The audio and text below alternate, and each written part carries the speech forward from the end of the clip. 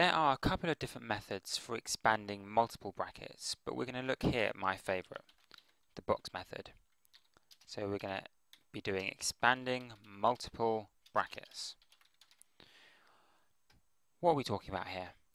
If we had an expression like x plus 3 times by x minus 4. So let's space that out, and we're multiplying those two brackets. How would we do that?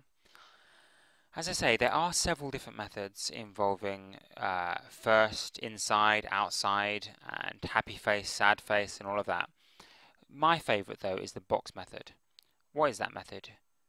You draw the first expression like so, spaced out, and the second expression going down vertically just to the left of the first expression, like so. And you create a nice little box.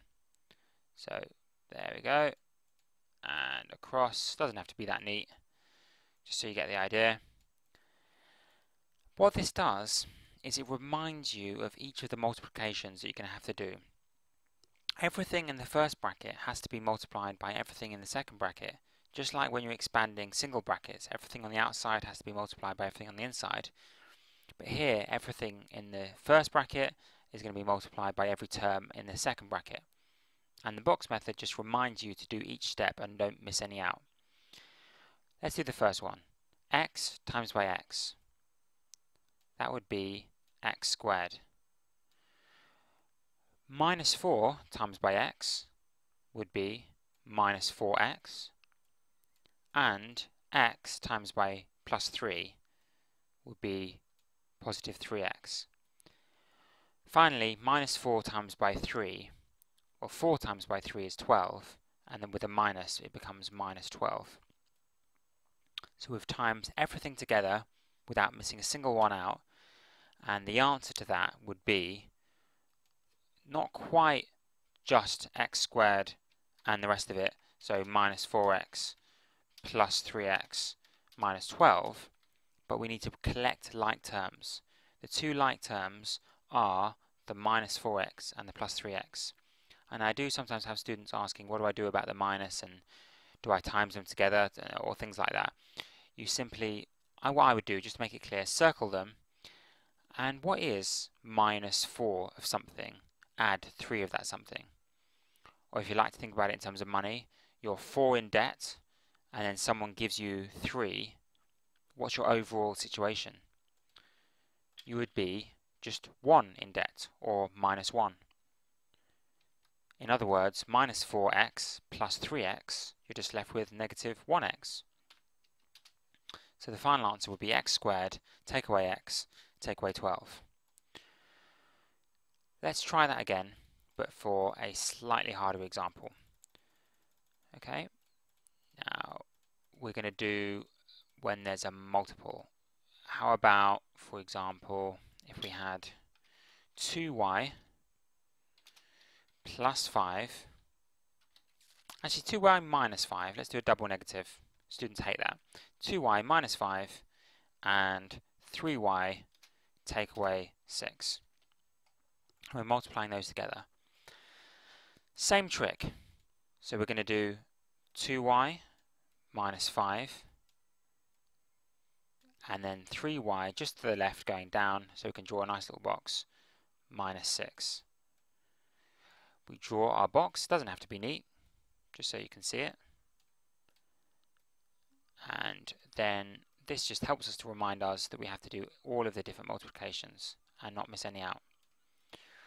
Right. 2y times y 3y. First, let's do the numbers. 2 times 3 is 6, and y times by y is y squared. So that's 6y squared. Minus 6 times by 2y, well, minus 6 times by 2 is minus 12, and the y is on its own, so it's just minus 12y. 3y times by minus 5, well, minus 5 times by 3 is minus 15, and the y is on its own again, so it's minus 15y. Finally, minus 6 times by minus 5. when two negatives are multiplied by each other, they cancel out.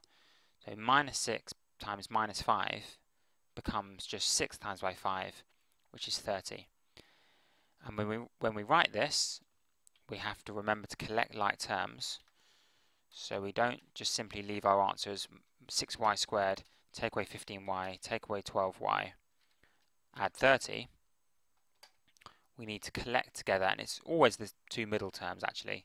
We need to collect together the minus 15y and the minus 12y. Just as we did before, I would recommend circling them. So we remember to include the symbol in front.